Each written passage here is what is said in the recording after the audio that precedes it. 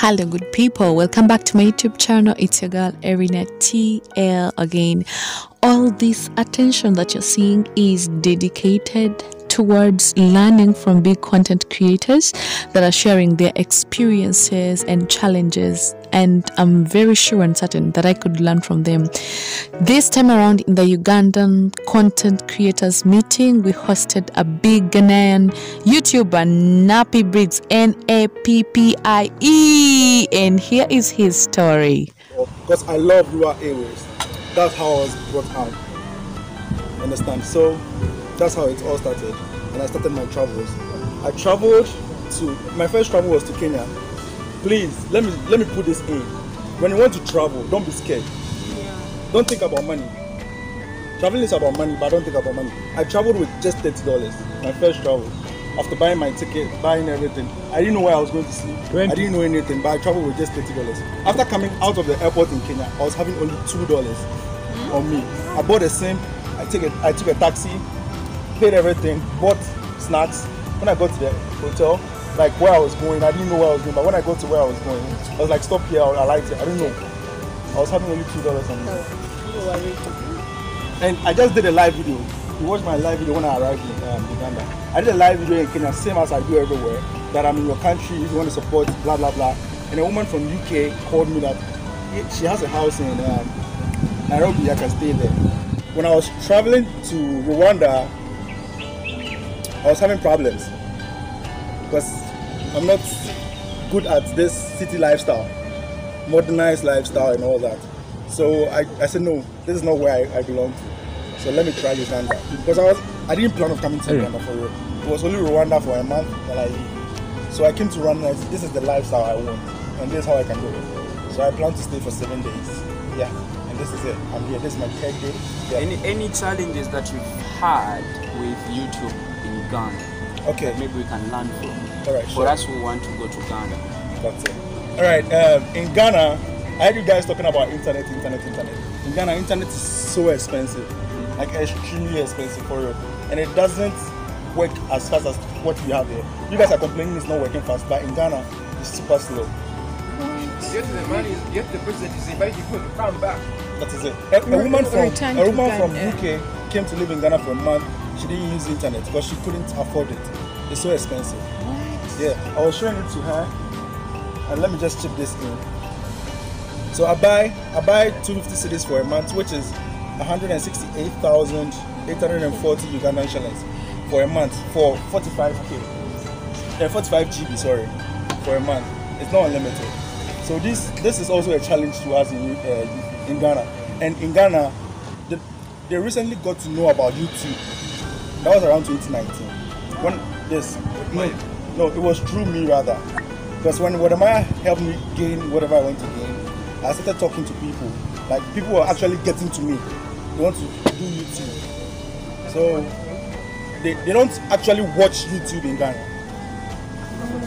Because one, internet is expensive. Two, they didn't know about YouTube. So this is also another challenge I went through in Ghana. People don't watch YouTube. And up to now, when you post a video, few people will watch you. A handful, yeah, from Ghana. So right now my audience from Ghana is like 7%. And my highest audience is from the US, which is 40%, and followed by UK and downwards here. So, Nappie, I want to ask you something travel related. Okay. When you are traveling, all right, like these countries in Africa where you've been, all right, what do you shoot with? Do you shoot with a camera? Okay. Like which type of camera do you use? I use. Did I bring it? Yeah, I got it. I have G7X. If I'm doing border. Okay. If I'm doing border, I wanted to ask how you deal with the attention if you have a big camera, but if you use I'm telling you because I can't travel with this. If I'm using border, because problems at the border, you'll be like you're coming to take bad things, like you're a journalist, you're a bad terrorist or something. So they'll be like, this is personal. Yeah. Okay, it's personal, you can go through. Because I came to Uganda through Rwanda, and I went through this, and I didn't get any problem.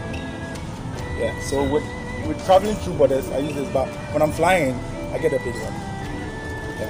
Do you guys have meetings like we do here? Okay, we actually have meetups for Drink Up.